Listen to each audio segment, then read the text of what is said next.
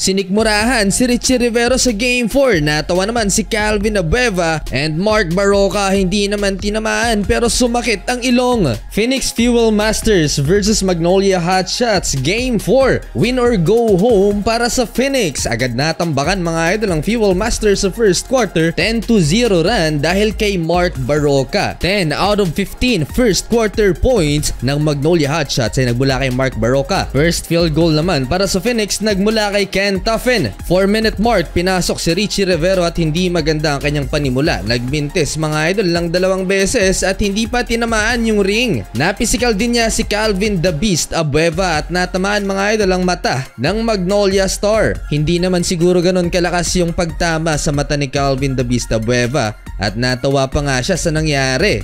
Mark Barroca naman, successful ang pagbenta sa referee ng pag-acting niyang to. Sakto sa pag-swing ni Tyler Teo ang pagtumba naman ni Mark Barroca. Nauna yung pag-hit sa pisngi pero hindi naman tinamaan yung ilong. Natambakan ng Fuel Masters sa first quarter 29-16. 13 points ang lamang ng Magnolia Hotshots heading into second quarter. Sa first quarter din nangyari ng sinikmurahan ni Gio Halalon si Ricci Rivero. Sumakit ang tiyan mga idol at natawagan ng flagrant penalty 1 si Gio.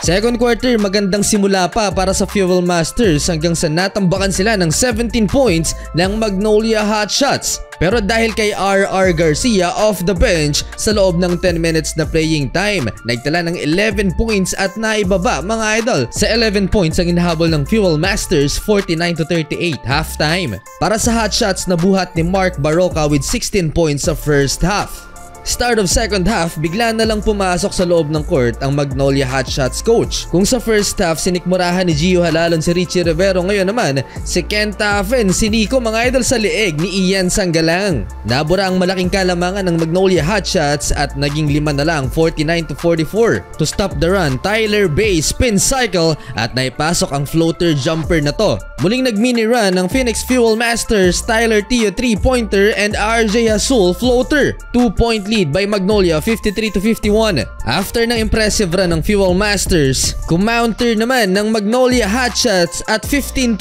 run ang ginawa nila kontra sa Phoenix. Bumitaw ng napakalayong tres mga idol si Paul Lee from Manila Bay at natapos ang third quarter lamang na ulit ng 17 points ang Hotshots 70-53. Big blow by Phoenix na ubusan ng gasolina ang Fuel Masters. Well, fourth quarter lalo pang natambakan ng Phoenix Fuel Masters. Masyadong malalim ang lineup nitong Magnolia Hotshots. Off the bench, andyan si De La Rosa, Junicio, Tratter. At wala pang naitalang punto si Calvin Abueva sa lagay na yan pero tambak na ang kalaban. Halfway nice adjustment para sa Fuel Masters. Ipinasok si Sean Manganti at JJ Alejandro kaya nag-run ang Phoenix. Hindi mga pagod to mga idol. 78-65. 5 minutes left. Another 3-pointer for Sean Manganti, same spot. 78-68 pero si Tyler Bay slum dunk baseline to stop the run. Plus Mark Barroca cold-blooded 3-pointer back to 15-point lead. Madaming offensive boards ang Magnolia Hotshots sa last 2 minutes and Tyler Bay dagger layup sa huli mga idol. Panalo ang Magnolia at mag-a-advance na sila sa finals para harapin ang San Miguel Beermen.